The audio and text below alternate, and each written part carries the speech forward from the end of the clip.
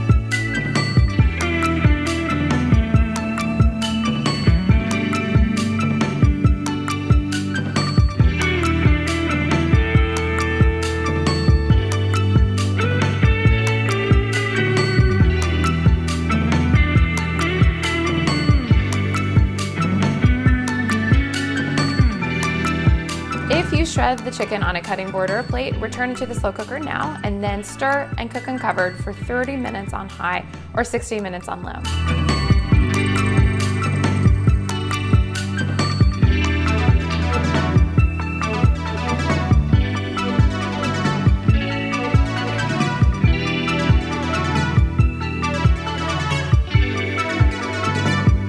Now you're ready to serve in tacos, enchiladas, burritos, salads, or in burrito bowls. I think you're gonna love it.